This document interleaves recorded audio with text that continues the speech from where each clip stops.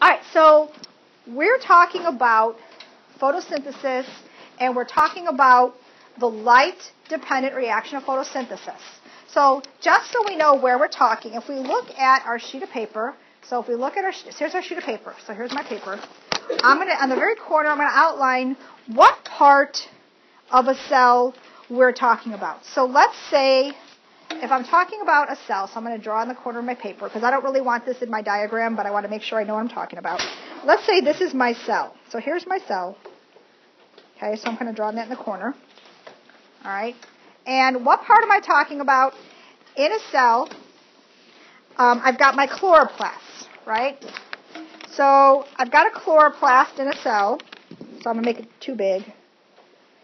And inside a chloroplast, I have these disc-like structures that are in stacks. Do you remember? You probably want to just know what you're looking at. Just in the corner of a piece of paper, you're taking notes on your own paper or the back of the handout, whichever makes you happy. Okay, so what are these called, these disc-like structures? Yeah, Madison? They're called the thylakoid. Correct, the thylakoid. So what I'm going to be talking about today is if I take just one thylakoid and I blow it up like this. I'm going to take a little corner, a little edge off the thylakoid, the membrane, and blow it up. That's what's going to be on your paper, okay? So let's start by talking about the thylakoid membrane. So the thylakoid membrane is like the cell membrane and other organelle membranes in that it is in a phospholipid bilayer. So to remind us of the structure of the thylakoid, let's go ahead and just draw a little bit of what the phospholipid bilayer looks like so remember. So we've got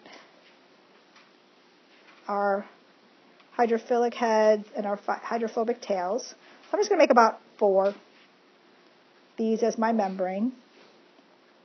I probably should make them farther apart so you have more room. All right. Okay, so I lied. I'll make 5. Okay.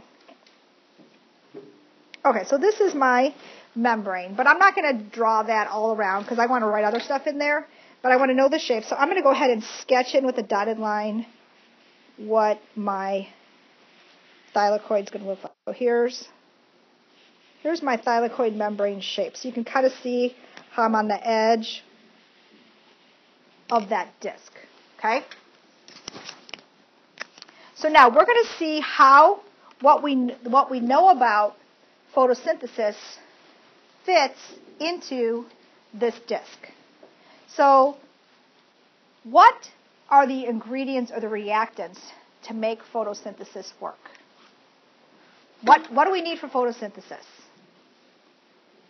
Light. Okay, so I've got light. So I'm going to, the very top of my paper, I'm just going to write the reaction without balancing or anything. I'm just going to write it. So I'm just going to write light.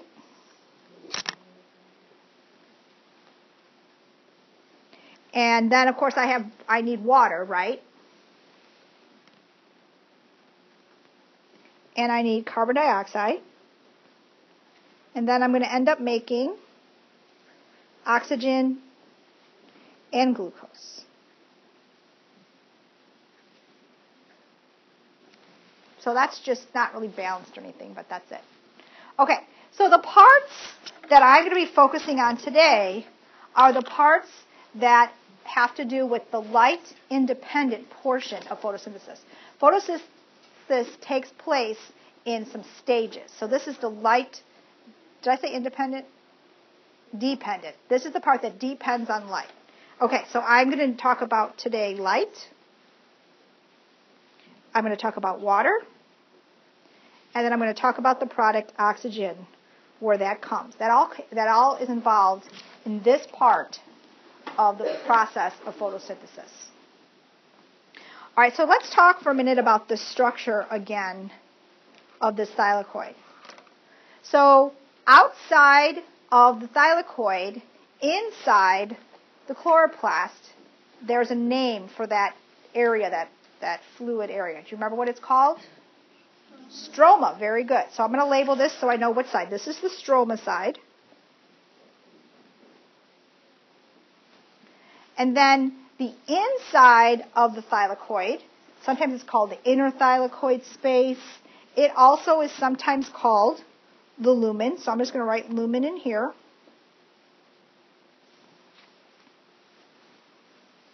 And this stroma, this fluid that the thylakoids are in, there's all kinds of stuff in there. Like there are some different ions. I've got some phosphate ions. I've got ADP. I've got ATP. I've got a soup of all kinds of things that I'm going to need. So just kind of keep that in mind as we go through this process. Okay. So let's talk for a minute about electrons before we can talk about photosynthesis. So this may be something you remember from physical science or maybe not. But what do we know about if I energize an electron, be it a specific element, I energize electron by heating it, or energize it in some way, what generally happens? Yeah. It'll move up an energy level. Right. So I can energize an electron and it moves up energy level. And then what tends to happen? Does anybody know what tends to happen then? Well, then it tends to fall back down. And what happens when it does that, Jay? It emits light in certain energy, photon or photons of light. So if I energize electrons, I can get a glow in specific colors of light that I see based upon what elements the electrons came off of. That's a way of identifying elements that you might learn about in chemistry. In fact, what happens in a nutshell with photosynthesis, one of the things that happens is the light energy energizes the electrons that are found in chlorophyll A. And when those energized electrons, when they're energized, they go to a high level and they come back down again naturally. And taking that energy of an energized electron, falling back down to its lower energy state and harvesting into a useful way is really what photosynthesis is all about. In fact, if I were to energize chlorophyll with light, but take it out of the photosystem and just put it in the test tube, it would just glow like other things do when their electrons fall back down. It just glow and it would emit its own special color of light. Okay? But it's not going to do that because it's part of a photosystem. So we're going to draw, and it's going to be a box because most things I draw are a box. I'm going to leave a little space next to my membrane here, and I'm going to draw a little box, and that box I'm going to call photosystem 2. And I'm going to attach something to my box, which is why I have a space. Now, photosystem 2 is it's called photosystem 2. There's actually two photosystems. Photosystem 2 is the first one, but it's called 2 because it was discovered second. And what it has in it is a bunch of pigments. Some of them are chlorophyll, like chlorophyll B, and some of them are accessory pigments, like the carotenoids and the other things that help with photosynthesis. And then there's a space in here that the part of the chlorophyll, or part of the photosystem, which is really important in my reaction, is called the reaction center. Reaction center. And so essentially, I'll make this bigger for you. There we go. And focus it. Okay. So essentially, what happens is light is going to come into, hit the thylakoid membrane, and it's going to, photons of light are going to come in. These are my photons of light. And these other pigments that are there are actually going to sort of funnel or absorb and reflect in a pattern the light and get the light to the reaction center. So the light energy is going to sort of get funneled or focused into this reaction center. And the reaction center actually is also called P680. And the reason it's called P680 is 680 is significant. What do you think 680 might mean? Thinking about what we know about light. Yeah. Is it a wavelength? It is. Basically, 680 nanometers is the wavelength of light that is absorbed by the chlorophyll A in the reaction center of photosystem 2. So that's why it's also called P680. So basically, all of this light energy is coming in of different frequencies and wavelengths. And the match of the energy of the light has to match the chlorophyll A that's in the reaction center. And so in order to help it match, that's what the other pigments do, is it basically sort of, it's not really a filter, but it basically funnels it so that the ones that are the right frequency hit the reaction center. To understand the concept of having the right frequency, to make it a physical thing, it's kind of the concept of resonance. All right, has anybody ever done the thing where you've pushed a little kid on a swing, or you've seen a little kid try to push themselves unsuccessfully on a swing, and you know you got to push or you got to pump at just the right frequency, or it doesn't work. You can't go higher. So that's kind of what happens with the light. The energy of the light has to be of the right wavelength in order to do what it needs to do for the reaction center, because what it does is it energizes an electron. So what happens is, in this reaction center, then what happens is an electron is energized, so a high energy electron is then emitted from the reaction center of photosystem 2. Now, so photosystem 2 loses an electron. It's called being oxidized, to lose an electron. And photosystem 2 needs to replace its electron. So we're also going to talk about what happens with this here in a minute, okay? But before we do that, let's talk about why we left this space. So there is a protein complex called the Z complex, which is attached to photosystem 2.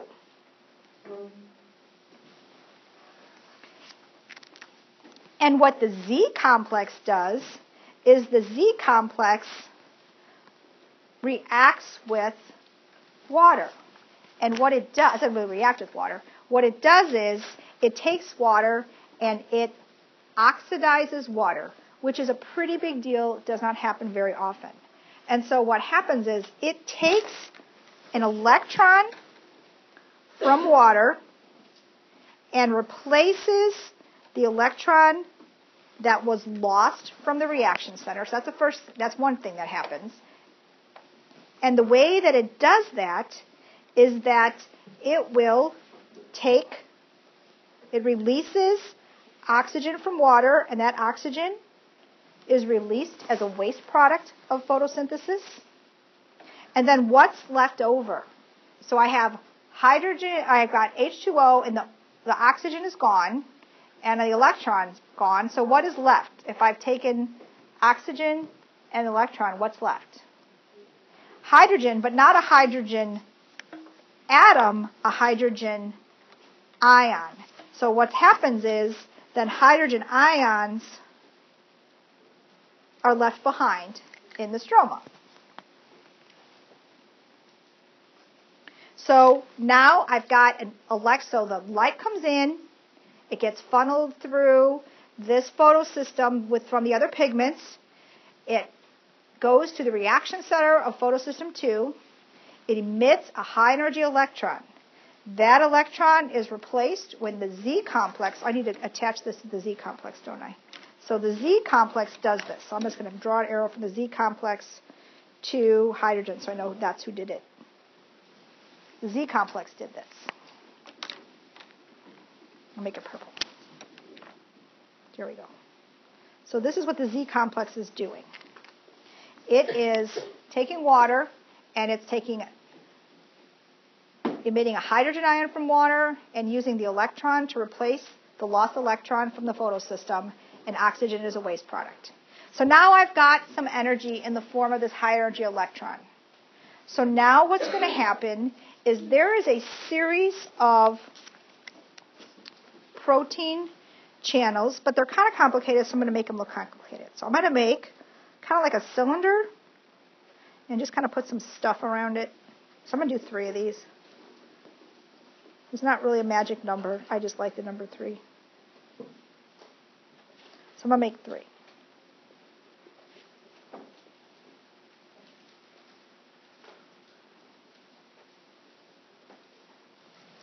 And so what's going to happen, oops, I'm writing on the screen.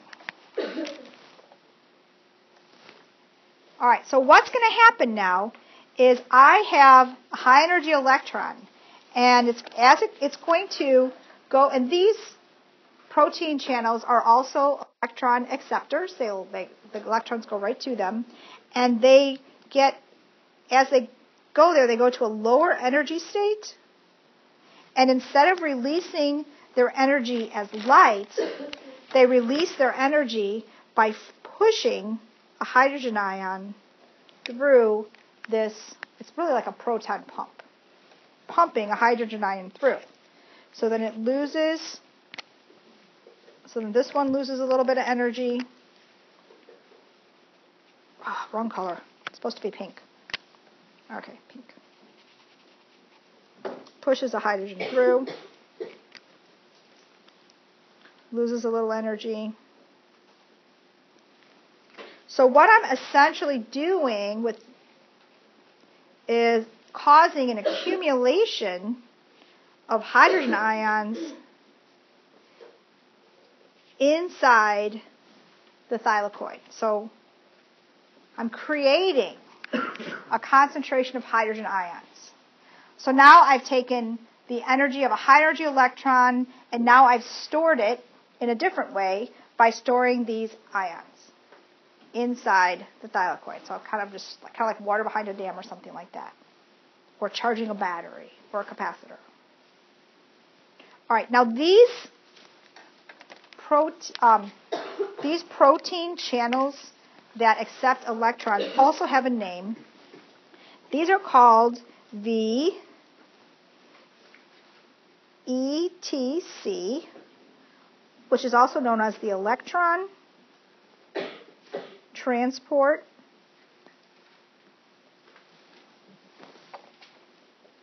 chain. And they also have certain protein channels called cytochromes, which is a name you need to know. It's in your written notes, and we'll talk about it. Okay, so let's pause right here and see where we are in the big picture of our notes so that we can kind of check off what we know and what we've already got drawn out. Okay, so let's start at the top of your handout note sheet. So let's look at the top of our handout note sheet. We're going to skip the overview because that will look again at the end. So let's start with number 2, outlining the light-dependent reactions. Okay, so number 1 was the Z complex. So here it says, water is split by the Z complex, which is attached to photosystem 2. So I've got that. Here's my Z complex. Takes the water and splits it into oxygen, hydrogen ion, and electron. So yes, I've got that shown. Oxygen is released. There's my released oxygen. Electrons from H plus are used to replace those lost by photosystem 2. Yes, there's my electron replacing photosystem 2. And then I've got D, which says hydrogen ions used in chemiosmosis. Okay, we're going to address that next, so let's pause on that. And let's take a look at what it says about photosystem 2. Photosystem 2, PS2, what is a photosystem? It's a specific arrangement of pigment molecules which each trap light energy and transfer it to a reaction center, which is a designated molecule that has a certain position. Chlorophyll A is the pigment of the reaction center.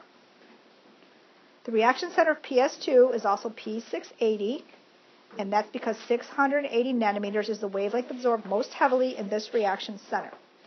And then we've got P680 is oxidized, loses a high energy electron. And I've got down this little thing of oil rig because we're not all chemistry people here. And so we talk about oxidation and reduction, and this is basically what we need to know. we need to know that when I say something is oxidized is losing an electron, and reducing is gaining an electron. So that is what you need to know about oxidation and reduction. So we can see that water was oxidized because it lost an electron, and we also see that the photosystem was oxidized because it lost an electron. Okay? And the electron acceptor is reduced because it gains an electron. So the little mnemonic to help you remember that is oil rig. That's basically all we need to know about oxidation reduction for our purposes. Yes?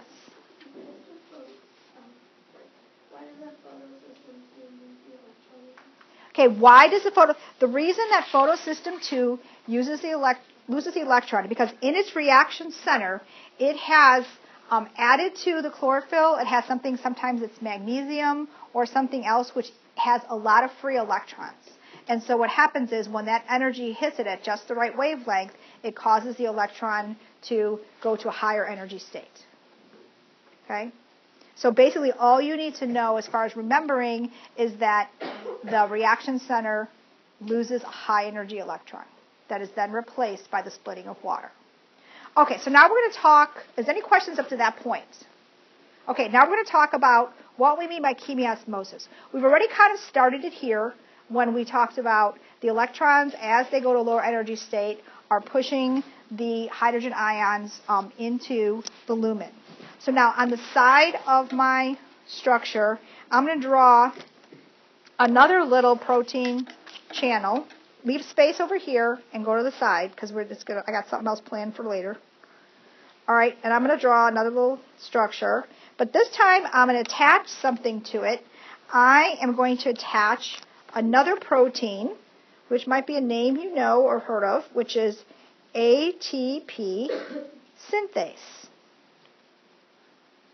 So what happens is ATP synthase is attached to this other protein channel. And what it does now, we have a concentration of hydrogen ions. And so this is now a channel that will allow the hydrogen ions to flow with their concentration gradient out of the lumen into the stroma. And when they do that, then the energy that is released is then used to phosphorylate ADP into ATP.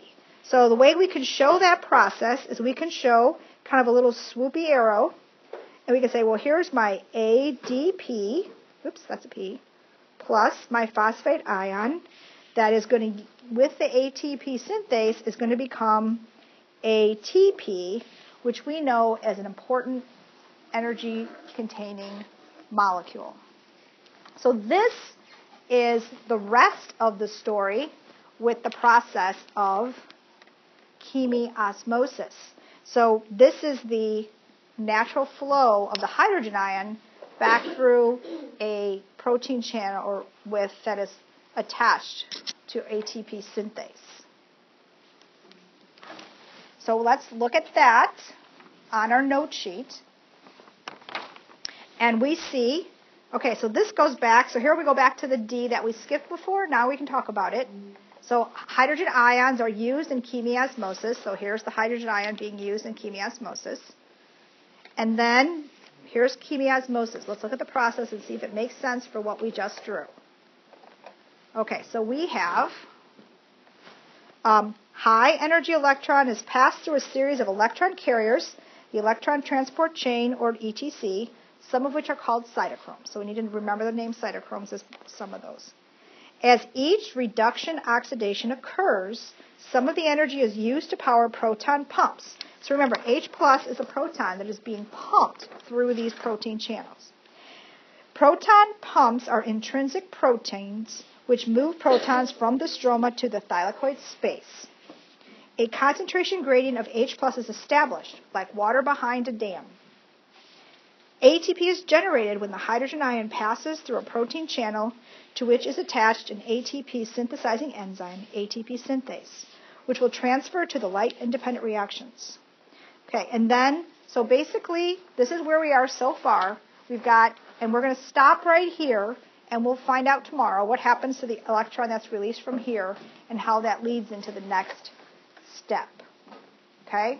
Are there any questions on these steps so far? We're going to add to our drawing tomorrow.